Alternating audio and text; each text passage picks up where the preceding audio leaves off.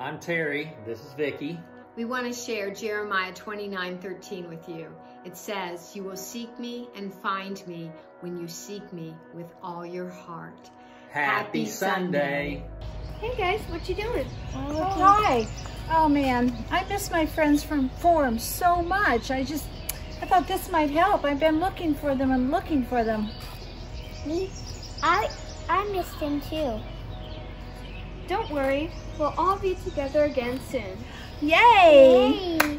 Hi everybody. Hi everybody. Hello from the Stevens. We miss you. Good morning, everyone. My name's Nick. Just like in Acts chapter 4, verse 20, how the disciples could not stop telling about the amazing things that they had seen and heard about, we continue to proclaim that message today. Excited to worship alongside you online. Hey, we're the Petersons. We look forward to seeing you.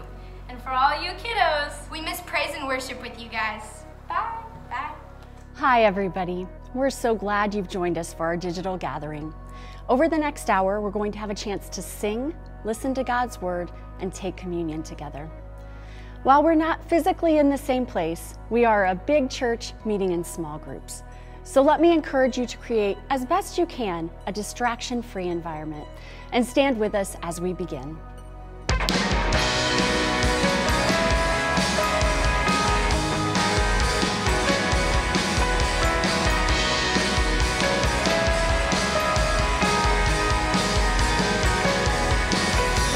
Lighting all in darkness, defender of the weak. You sustain the humble heart. You're my joy, you're my joy.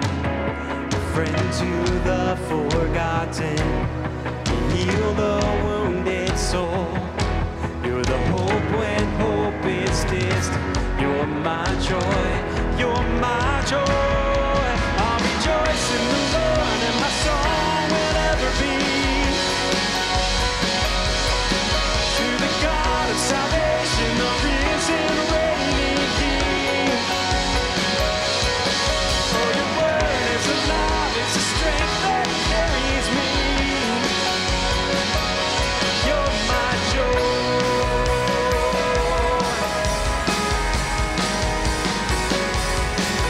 Salvation to every sinner, grace to the restless heart. You're my refuge in the wretch.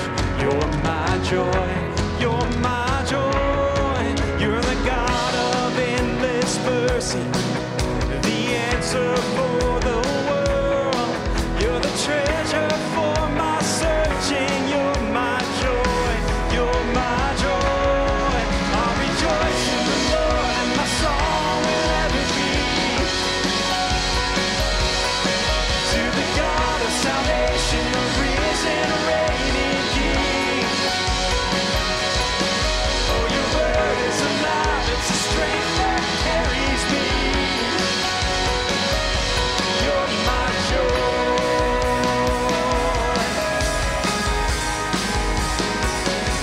You're my joy.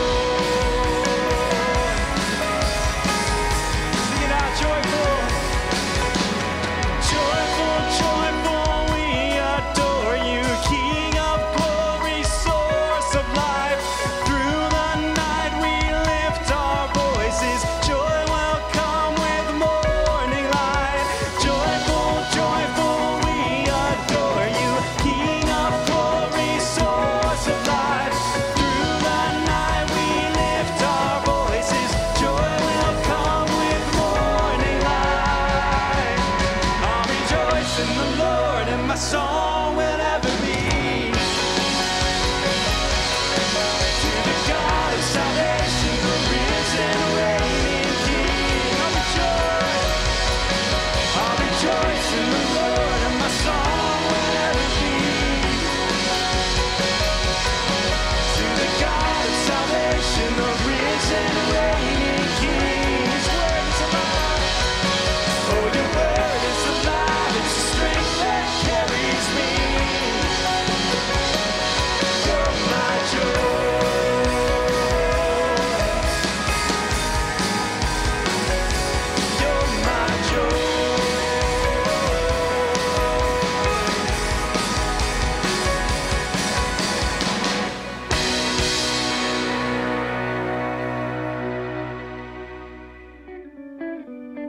2,000 years ago, a very small group of people ignited a movement that would reach the entire world. Over time, and as the movement spread, they became known as the Church. We are that church, a movement of people carrying forward the mission and vision of our founder and leader even to this day. This movement is still moving, still spreading, and still changing nations and cultures, one person at a time. Hi, everybody. We're so glad you're joining us. However you're tuning in, we're glad that you're here. My name is Bradley. I'm one of the pastors here at Forum. Before we jump into today's message, I just wanted to say thank you to so many of you who are making a difference in your homes and in this community, from medical professionals to police officers to firefighters to people who are working in the city, helping to innovate and re-engineer ways that we can get back to some sense of normalcy. And I'm really excited as even the narrative begins to change from what a lockdown looks like to reopening. So thankful for where we are, and so thankful to so many of you who are being generous with your time and your energy and your resources. And you know, there's so many of you right now who are giving so generously to the ministry, and because of that, we're able to help people put food on the table. We're able to help put clothes on people's backs and shoes on their feet, help them with transportation, help them out in a really difficult season, all because of your generosity. So thank you for that. And I want you to know, like, when you give to the ministry of Forum, it doesn't just stay local, it goes to state and national levels, and you're helping people in Taiwan when you give to Forum, as we have Anna Fletcher in the Home of God's Love, an orphanage in Taiwan, and people in China and in India and in Ireland and across the world, all because of your generosity. So we're so thankful. We partner with over 30 different ministry organizations across the world, really with the same mission of taking the message of Jesus to the ends of the earth. So thank you for partnering with us in that. It's really part of the, really the stories that I love to hear is how we are really kind of looking at not necessarily the things that have been taken away from us, because that's a real thing, but considering what is this opportunity affording us. And I'm hearing these stories all the time from across the world, and some of them so powerfully just here locally. I had a chance to visit with a friend just the other day, and he was telling me that one of the things him and his wife are doing is they're pulling out their little fire pit, and they're bringing it and they're setting it in their driveway towards the evening when everybody starts walking around in their neighborhood. And they thought, why don't we just pull the fire pit out and put some lawn chairs out, 6 feet apart from each other. And then as people are walking by, just invite them to come and sit by the fire. And I think that is a fantastic story. That's a fantastic way to leverage the current situation, to not necessarily think, hey, so much has been taken away or so much is missing, but to think, man, what kind of opportunities do we have now that we didn't have before? I was talking to somebody, and they were communicating how in their neighborhood they hadn't met their neighbors, and it's been years and years until recently, as people have been home, had been working out in the yard, have been taking walks, and they got to meet them.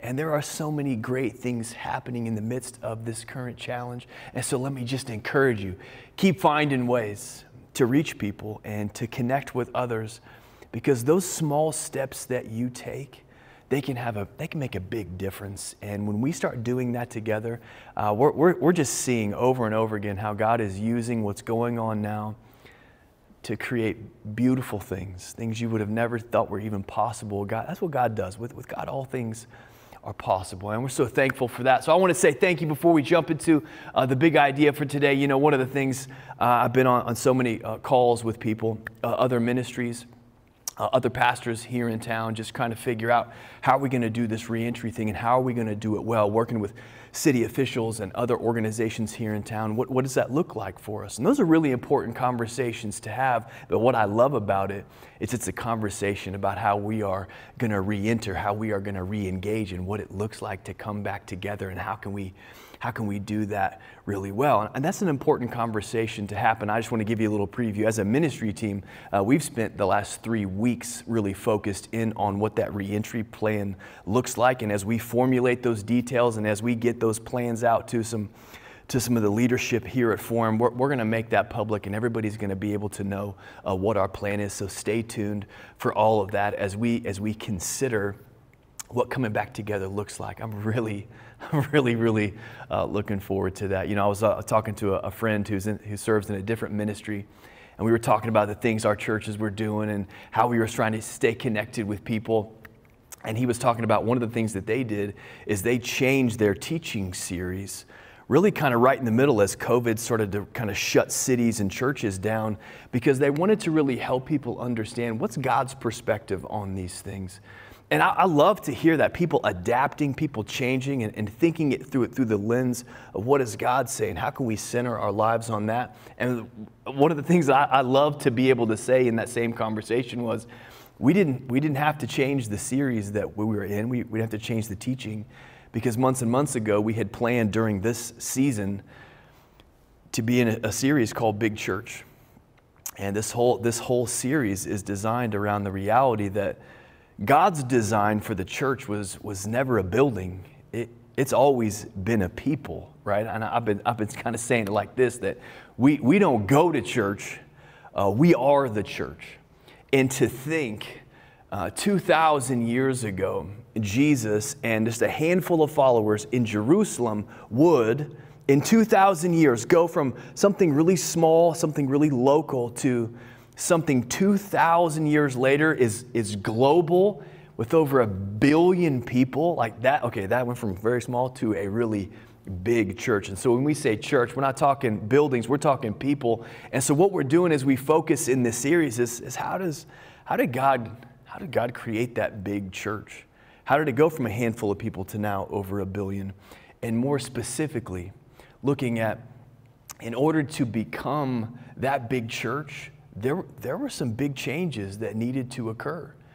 And when we see the resurrection of Jesus and the pouring out of God's Spirit, there's some cataclysmic changes that took place. And so each week in this series, we're really just kind of unpacking what were some of those big changes that needed to occur. So like we started off this whole series really looking at, we're studying through the book of Acts, chapters 1 and 2, and we saw very early on, one of the big changes that needed to occur was there needed to be a change in focus.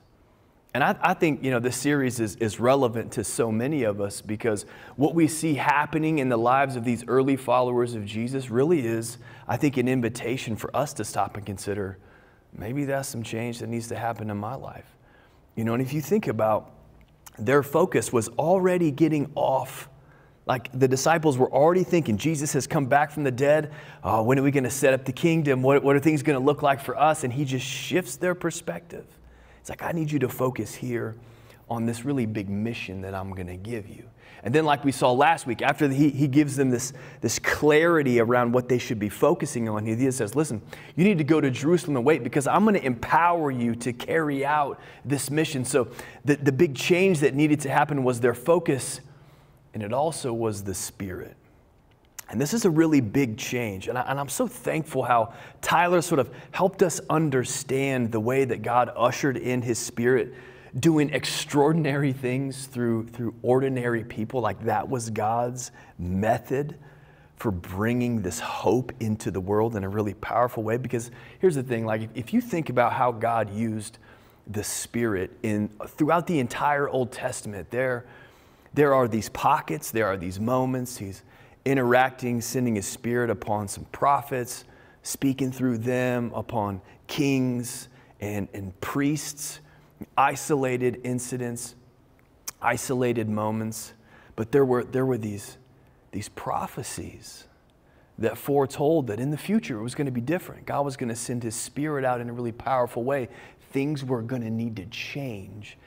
And one of the ways that God was going to do that was by ushering in his Spirit, right? So that's where we were last week. So today we're going to follow up, and we're really going to look and see what was a big change that needed to happen. We've already seen focus, we've already seen Spirit, and today we're going to look more specifically at another one. And we're going to pick up right where we left off last week in Acts chapter 2, starting in verse 11. I'd love it if you get your Bibles out.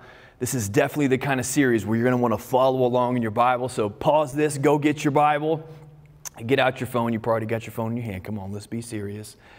And open up your Bible app, right? Put your email away, put social media away. Let's just for a second, let's engage with God's word. Acts chapter 2, verse 11. Let me just kind of give you a preview of where we've been like last week on Big Church. Here's what we saw. We saw God sending his Spirit in such a powerful way that it sounded like this rushing wind as the disciples are gathered together, and it's like this fire above their heads, and they're instantly empowered to proclaim, to be a witness, to share the message of Jesus. And it was happening at a time in Jerusalem where there was a really big party going on, and people from all over had come into town. And so you got people who are speaking different languages and from different parts of the state and the city and the region. And so when the Spirit breaks out and these early apostles start speaking the message of Jesus, the people in the crowd start hearing it in their own language. And it has a really profound impact on that crowd. And that's right where I want to jump in today in Acts chapter 2, starting in verse 12. The crowd's standing there in amazement, and they're perplexed, asking, what can this mean? Now, that's a really important phrase. I'm going to highlight that here really quickly and stop for just a second. They're amazed and perplexed. They are seeing in front of them a demonstration of a supernatural action, and they're just asking, I think, a really, really important question. What does this mean? Now, we're going to see here in just the next verse, we're going to see another part of the crowd reacting very differently to this action of God. But I want us to just kind of hold in our minds this idea, okay, what does this mean? I love that because it's like there's certain people in the crowd who see the activity of God and they are searching for meaning in the midst of the divine activity. And yet there are some in the crowd who ridiculed them, saying they're drunk. That's all that's happening. The only thing that's happening is you got a bunch of people who are wasted and are yapping a bunch of gibberish. That's all that's happening. Now, stop and think about that for just a second. You have a certain portion of the crowd sees a demonstration of the divine power. It amazes them. It doesn't make sense. And so they ask a right question. What does this mean? Search for meaning. And then you have these other people who see the same thing, same experience, and yet they're going to mock them. They're going to ridicule them. And I want us to think just for a second and look at the contrast that the author here, Luke, also the Spirit of God who ultimately inspired this text, is helping us to see. And I think it's something that you and I, we should pretty easily relate with, because when there is this movement and activity of God, that doesn't mean everybody's just going to be like, oh, wow, and everybody just believes and has faith. No, people were seeing the same divine supernatural outbreak. They were having very different responses. Some saw it as the activity of God. Others were trying to label it with some sort of like human component. Why is that? Why do you think that is? And I think, I can just think back into my own life. There are these moments where I knew God was doing something in my life. I knew it. And the people around me could see a change. They could see something different. And I can remember this so vividly. I remember this one guy. Because here's the thing, like when I met Jesus and when I began to follow Jesus, he showed me the areas of my life that I needed to repent of. And when I say repentance, I mean like turn away from. And that's what that term repentance, it means like a turning, like a 180-degree turn, kind of like an about face from the direction that you were going. And so that was happening in my life. I just knew there were some things that I was doing, some crowds that I was hanging out with, and some things that were going on I needed to turn from. And so when I made that turn, you can guarantee there were some people in that community that I was a part of that were going, what are you doing? And I'll never forget this one guy. He looks at me with like this disdain in his face, and he's like, oh, what are you a Bible boy? And the reason why I remember this, that sounds so ridiculous to me, even now. This has been years and years. Because I remember thinking to myself, like, Bible Boy, like, what is that, like a boy band for like people who follow Jesus? But I can remember him saying that and that look on his face. It was like he was disgusted that I was going to make some changes for the better of my life.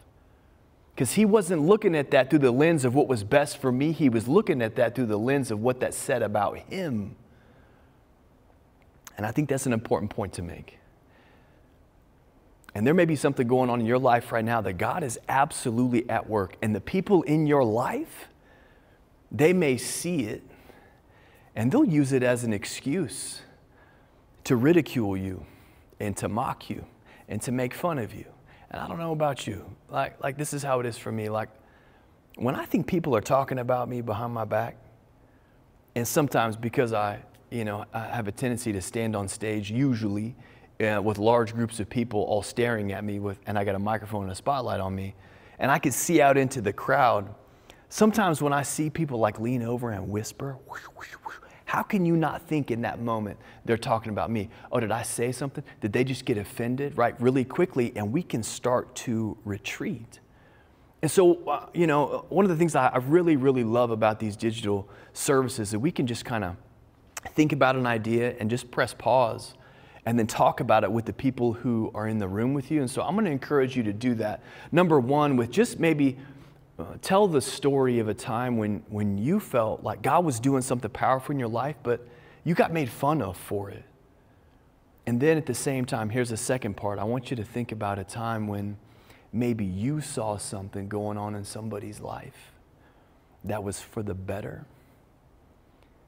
And maybe you said something that pulled them down. Maybe you didn't say it out of your mouth, because I think sometimes as Christians, we get really good at just thinking it and feeling it in our heart, seeing God do something in somebody's life. Like a friend of mine recently just celebrated an anniversary from an addiction that they're struggling with. And listen, to all my people who are in addiction recovery right now, listen, you're going to reach some of those milestones, and there's just going to be hecklers in your life who are going to look at you and say, oh, that's not going to last, or oh, they're going to relapse again. Listen, don't listen to those voices, because sometimes those voices, they can be deafening. And I want to just challenge all of us, not just to think about moments when we've been mocked or ridiculed. I just want us to think about times that maybe you've been the one doing it. So I'm going to put these questions up here on the screen for everybody to think about, to share the story of a time when you were mocked or ridiculed, and also think of a time when you were mocked or ridiculed and you did that to somebody else. All right, so maybe that generated a little bit of conversation. Maybe you got to hear a story from somebody in the room that you didn't even know that had happened. And I think that should serve in some way to help all of us realize in this journey of faith that we're on, there are going to be times when we don't make super great decisions, and that we actually need a community around us to help us, to encourage us, to stand beside us, not to tear us down, not to ridicule, not to mock, but to be a source of like hope and encouragement, right? This is what I see Jesus doing with his disciples all the time. They made a lot of mistakes. They said a lot of dumb stuff. They did a lot of dumb stuff. But he was right there with them, teaching them, training, pouring into them, and that made all the difference in their lives. Now, as we walk through these next couple verses, I really want us to pay attention to what Peter does, right? Because this would have been really easy for somebody to retreat. You know, you got this crowd of people, God's doing something powerful, now they're making fun of you. Watch what Peter does. And I want us to really look at two things. Okay, the content of what he's going to say, and then how he does it. Because this is going to help us to see some things. Watch what happens next. Then, verse 14, Peter stepped forward with the 11 and shouts to the crowd. I love this. He steps into it. He steps forward into the ridicule and the mockery. The text says in verse 14, he says, listen carefully, all of you, fellow Jews and residents of Jerusalem, those who are visiting and those who are locals. I need you to listen to what I'm about to say and make no mistake about this. And now that is a bold statement, Because in a lot of ways, Peter's like, hey, everybody listen up. Let me bring some clarity for all of you who are getting some wrong ideas about what's going on. He steps forward. He does this with courage and with boldness. That's a step of faith to bring clarity to this situation. And I think this is a great example for you and I. And I want to say it like this. Peter stepped forward and brought clarity to this really important situation. Now, we've got to take a step back and look at all the things that's happening. You know, Jesus resurrected, tells his disciples, I got this really big mission. I want you to go to Jerusalem and wait because I'm going to empower you with my Spirit. And what's the first thing the Spirit does? Empowering people to declare this truth, this revelation. And the instant the Spirit of God let loose in the hearts of man, it starts to produce a good thing. Instantly the hecklers come out. But the Spirit of God, moving through Peter, he steps forward in faith and says, listen, let me set the record straight. Nobody miss what's about to happen. These people aren't drunk, as some of you are assuming. It's 9 o'clock in the morning. It's a little early for that. No, what you see was something that was predicted long ago from the prophet Joel. Now, let's listen to the content and think about how he's doing this. Because he's going to go back to this ancient prophecy from the prophet Joel. So he's going back over 700 years to a time in Israel's history when they had been decimated by locusts, like a pandemic of locusts ravaging the land, eating the harvests. Think about how difficult it would have been just to survive with a land covered in locusts. And Joel helps everybody understand, listen, you've turned away from the things of God and you're suffering and you're hurting right now. Joel points to this moment in the future. And Peter says that moment over 700 years ago that was prophesied about is happening right now. Because in the last days, God says, I will pour out my Spirit upon all people. Your sons and daughters are going to prophesy. Your young men will see visions. Your old men are going to have dreams. In those days, I'm going to pour out my Spirit even on my servants, men and women alike, and they will prophesy. Now, I'm going to go back to verse 17. Do you see that word? Your sons and daughters will prophesy. Now again, verse 18. Men and women alike are going to prophesy. When we think of that word prophecy, often we think of the future telling, the forecasting, and there's a little bit of that, but the majority of prophecy was the revelation of God coming through a human agent to the people of God. It's the primary language of the prophets. And Peter's like, don't you see the Spirit getting poured out right now? God is revealing a truth to you. And it was long foretold, and it's happening right now. Think about this. In this moment, right here, what's happening? Some people perplexed and amazed, wondering, what does this mean? What is God doing? And some people ridiculing and mocking. The Spirit inspiring Peter to step forward and set the record straight. This is a fulfillment of prophecy. How does Peter do that? How does he bring clarity to this moment? He does it with the revelation and the truth that comes from God. He doesn't launch into an all-out assault and defense of their character and whether or not, I've never had a drink in my whole life. They don't go into any of that. It's like, let me help you understand what God's Word says. You know what that reminds me of? That reminds me of what Jesus did. Also connected to the Spirit when he was baptized by John in the Jordan, and he comes up out of the water. The crowd there, they see the Spirit of God descend on him. It looked kind of like a bird. And then, you know what happens right after that? The Spirit leads him into the wilderness for 40 days, no food or water. At the end of that, he's then tempted by the devil. And how does Jesus respond to that temptation? We're actually going to see this becomes a pattern in the life of the earliest followers of Jesus.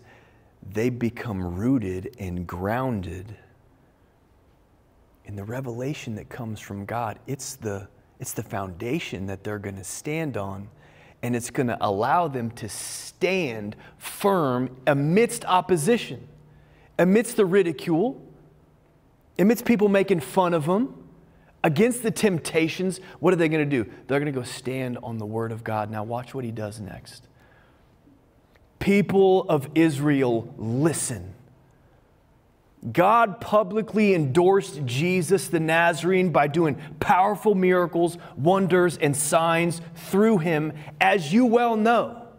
He's like saying, okay, listen, what's happening right now? The Spirit of God's being poured out. Listen, and he's driving to this main point. And all of this is really about Jesus.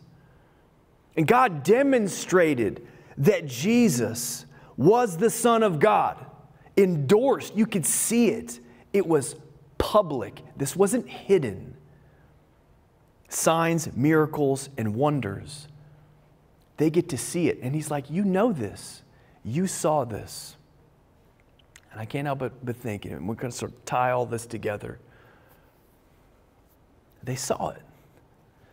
The Son of God literally walking the earth, demonstrating his divine power. Not only did they not see it, watch what Peter says next.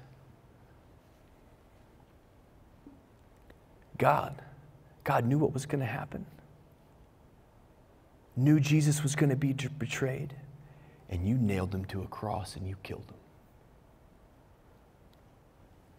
I mean, Peter goes for the jugular right here. It's like, let's talk about the real issue. I know you want to get caught up in all this kind of stuff. Now, that's the Spirit of God at work. The real issue is, Jesus was here, the Son of God, and you played a part in stringing him up on a cross. But I love it how Peter makes sure everybody understands. Catch this in verse 23. God knew exactly what was going to happen. Nothing was outside of the sovereignty of God. So I want to stop here just for a second, because I think this opens up a really important question that I want us to just consider. Maybe this is just, you're driving in the car, listening to the podcast, and you're watching this on social media. Maybe you got some people in the room with you. Just turn to them and just consider, okay, so if they saw signs and wonders and miracles, and they saw Jesus bring people back from the dead and give sight to the blind, and God was publicly endorsing him, why did they reject him? I mean, if it was all on display, how could they crucify him? How does that make sense? How can some people see it as the activity of God and some people just utterly reject it? Why is that? I want to ask that question. If Jesus was publicly and powerfully endorsed by God, why was he rejected and crucified? I just want you to talk about that for a second. Pause this video and we'll come back together and finish out this text. I would love to hear some of your answers. Right now, because we pre-record this message, I am sitting on my couch like I have done for the past month in my pajamas. And I'm sitting next to my wife, and I got a cup of coffee, and I've got my phone out, and we've uploaded this message to Facebook. I would love to hear your answers.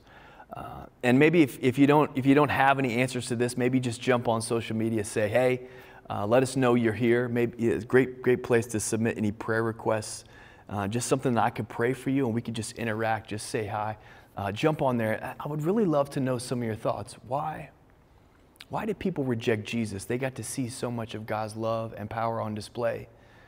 And I can't help it, last week, my wife and I just recently moved into an older home that we had to do some remodeling to. And in the process, there's just certain parts of our yard that just got destroyed. I mean, they were basically just mud pits. And so we reseeded those areas and put some straw down. And so at numerous occasions, I'm out walking in the yard, finding those dead spots and just taking handfuls of grass seed. And I'm just tossing them around, filling in those holes. And I was out there actually with my middle son, Maddox, and I just thought, Maddox, do you remember that story that Jesus told about the farmer and the seed? And he was kind of like, The ones with birds came and ate the seed. I'm like, yeah, that's exactly the one. And I can't help but think about that in this moment. Why did so many people reject something so beautiful? And I think it has something to do with why they may reject and mock all the beautiful things that God may be doing in your life. And it may also be an indication of your heart right now. If you find yourself, maybe you don't even want to admit it, being critical and pulling other people down, that may say something about your heart, because Jesus tells the story of a farmer who casts seed. And the seed is the word of God, and the soil represented people's hearts. And in that story, Jesus says, there's all kinds of different people and different hearts. And some people's hearts are so hard, the word, it can't even pierce down into it. It just sits up on the surface, and it's easy for the devil to come and snatch that away. Some, it falls among the rocks, some upon the thorns, but some of it falls on good soil. And I think that's one of the primary reasons why people rejected Jesus. Their hearts had been so hardened to the things of God for so long. When God showed up right in front of them, they couldn't even recognize him. And I just want to stop right here and say, let's not be those people. Let's not let our hearts get so hardened to the things of God. Let's not just get so downcast about everything that's going on where we can no longer see the good that God is doing. Let's stop looking at things in terms of what's being taken away from us, and let's begin to think, God, what is this opportunity that God has given me, and how can I use it to make a difference? Now let's come back into our text. In verse 23, God knew what was going to happen. And with the help of the lawless Gentiles, you nailed him to the cross and you killed him. This is a really important text. But God released him from the horrors of death and raised him back to life, because death could not keep him in its grip. Think about this. Peter's like, listen, the human response to the activity of God was murder. That's what we did. But that's not what God was going to do. The divine response to the murder of Jesus was the resurrection. So in the face of human hatred, God demonstrated the ultimate display of love and life and vitality and invitation in the face, up against execution. God shows us resurrection. Now we've seen the content of Peter's sermon here. We're going to get into part 2 of this sermon next week. But just here on the front, he's like, listen, this is the work of the Spirit in this Jesus who you killed. God brought back to life, because death has no hold on him. Now just think about this for 1 second. What if Peter, what if his actions, what if his words, what if his boldness, what if he never took that step of faith because he was too afraid of people's reactions? It's one of the things that I love about this passage. It helps us to see Peter's message was not dependent on people's reactions. And this is something I think you and I, we have a lot to learn from. Not just what Peter said, but how he did it. He stepped forward in faith, boldly declaring the truth about who Jesus is. And that was not dependent on what other people were going to do or how they were going to react or how they were going to respond. And we're going to see in a couple weeks, there are going to be some people who respond to this message in a really powerful way. But how many of the things that you say and do, especially in regards to your faith, are absolutely determined by what you think other people are going to say?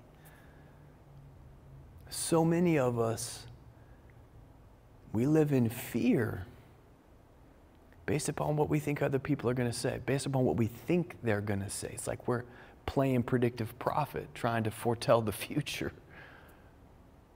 And so we see something that needed to change. They needed to change in focus. They needed to change in spirit. But they needed to change in understanding God was calling them to be a witness. I love this. I don't want us to miss this. This needed to change in their life. Because they went from being witnesses, like watching, seeing, like bystanders. What's Jesus doing? What's he going to do next? How are people going to respond? Oh my goodness, I can't believe all of this is happening, to Jesus saying, now you are going to go and tell others what you've seen and what you've heard and what you've experienced.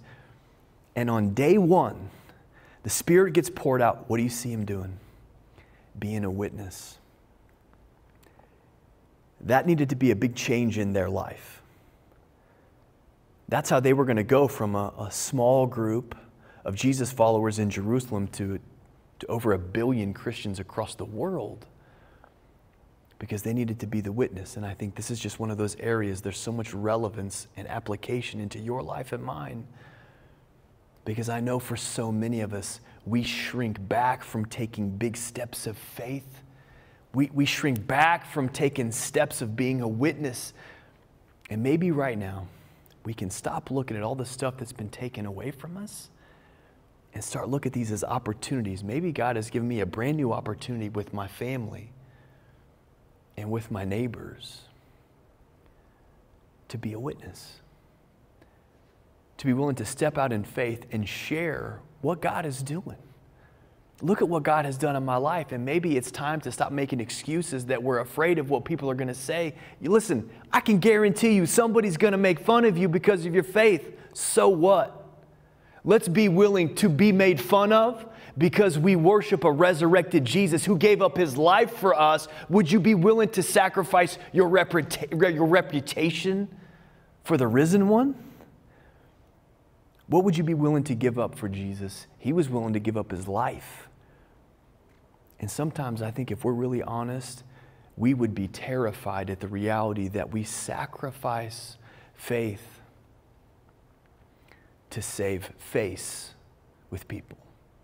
We don't want to hear people whispering about us, and we sacrifice our witness for that.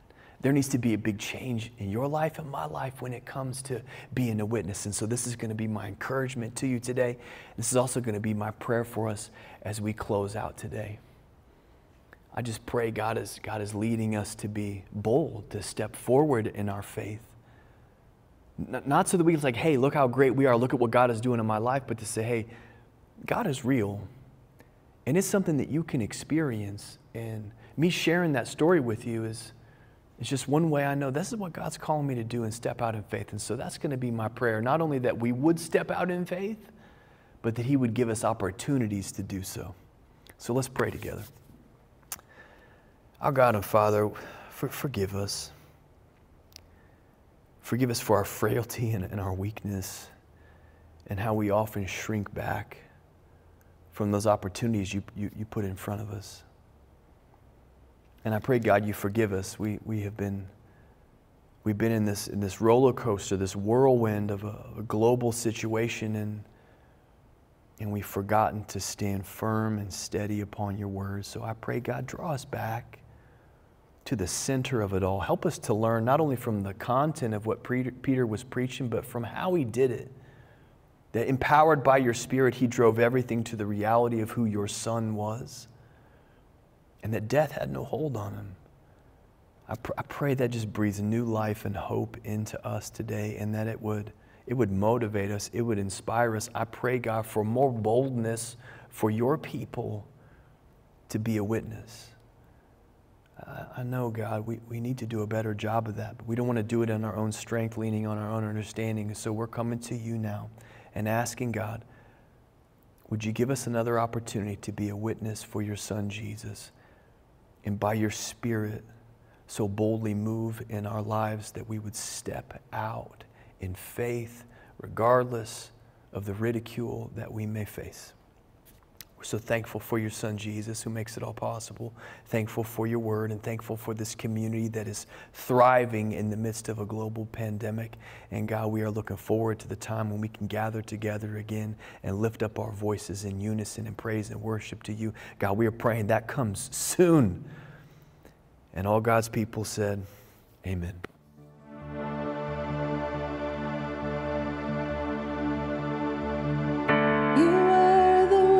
At the beginning, one with God the Lord Most High.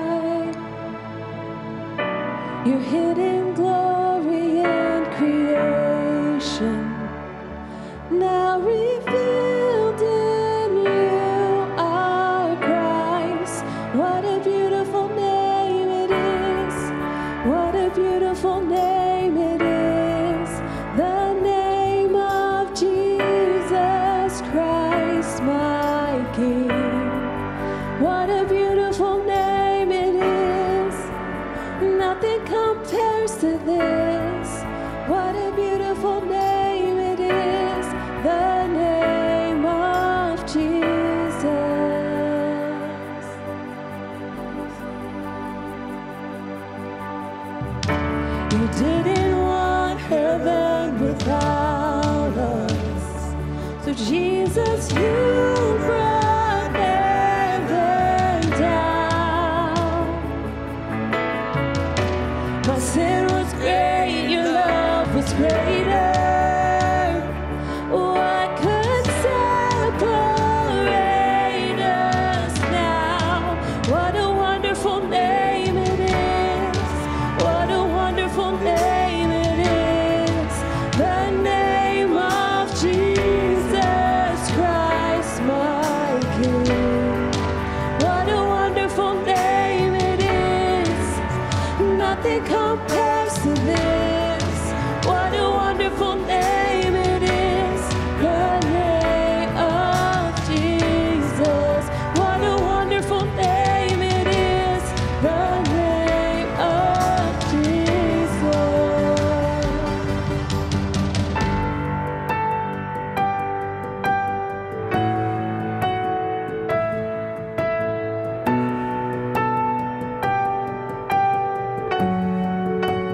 Death could not hold you. The veil tore before you. You silenced the boast of sin and grave. The heavens are roaring the praise of your glory. For you are raised to life again. You have no rival. You have no equal. Now and forever, God, you reign. Yours is the kingdom. Yours is the glory. Yours is the name above all names. What a powerful name it is. What a powerful name it is. The name of Jesus Christ, my King. What a powerful name it is. Nothing could stand against. What a powerful name it is. The name of Jesus. You have no rival. You have no equal. Now and forever, God, you reign. Yours is the kingdom. Yours is the glory. Yours is the name above all names. What a powerful name it is. What a powerful name it is. The name of Jesus Christ, my King. What a powerful name it is. Nothing can stand against. What a powerful name it is. The name of Jesus. What a powerful name it is. The name of Jesus. What a powerful name it is. The name of Jesus.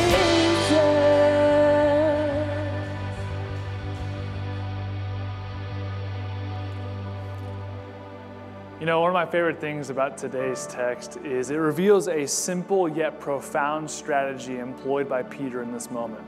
You see, there was mass confusion and differing opinions as to what was really going on. And so Peter, he steps in and he takes the opportunity to center everyone's focus and view on Jesus. Now here's my question. When things are confusing or you're uncertain or maybe life is getting foggy, where do you turn? I think all of us can learn from Peter in this moment and realize that when we are searching for clarity, the best place for you and I to go is Jesus. And that's why I love this time of communion, because that's exactly what it does for us. It gives us the opportunity to stop and reflect and center our hearts and minds around who Jesus is, what he did for us on the cross, and what He's continuing to do and desires to do in and through us. Now, I'll be honest, this is one of those weeks where I need this moment more than any other week, because it just, one thing piled on after the other, and before I knew it, my priorities and my focus became divided. So would you join in with me in recentering our hearts and our minds to Jesus? Because as He becomes the center of our heart and our mind, everything else comes into focus. Let's pray. God, you are so good. You are so perfect and holy. And God, I am so thankful that as we take the bread and the juice that signifies and exemplifies your blood and body broken for us, God, I pray that we remember who you are, and that as we prioritize and center our hearts around you, our lives would come into focus.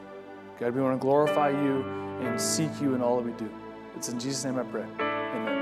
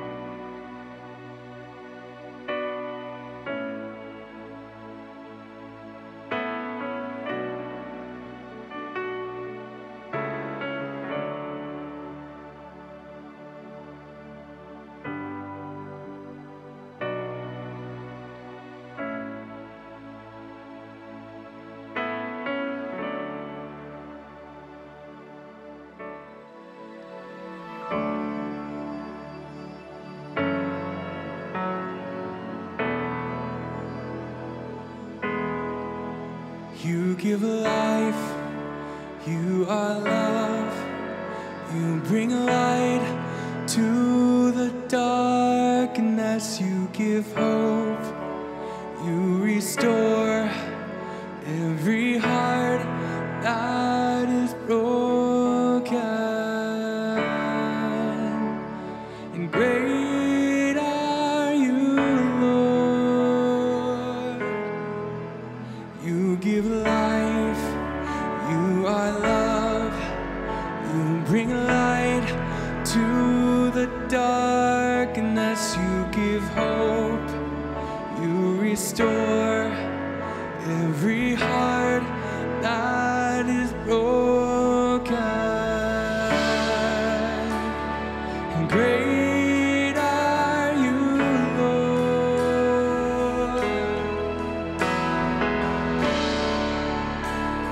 and great are you, Lord.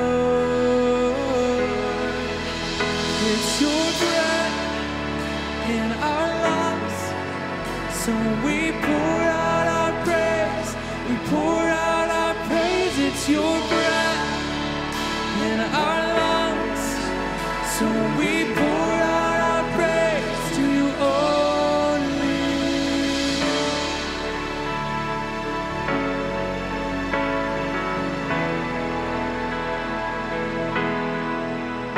You give life, you are love, you bring light to the darkness, you give hope, you restore every heart that is broken, and great are you, Lord.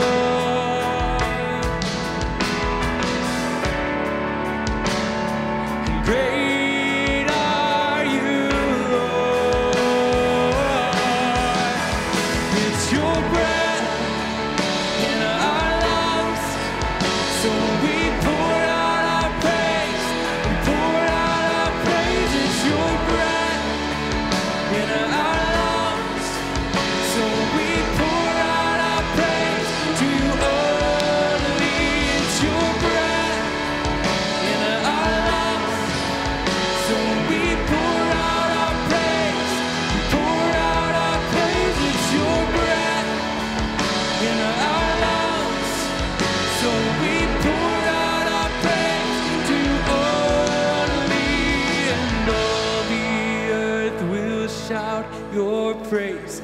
Our hearts will cry, these bones will sing.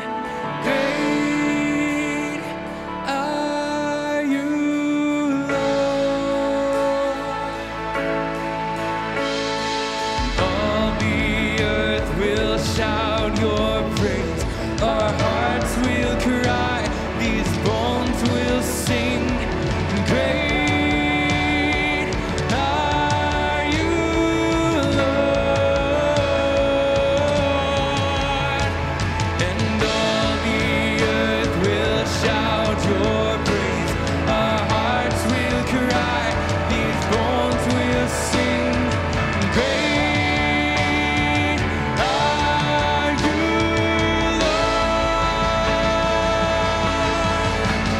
It's your breath in our lungs, so we pour out our praise.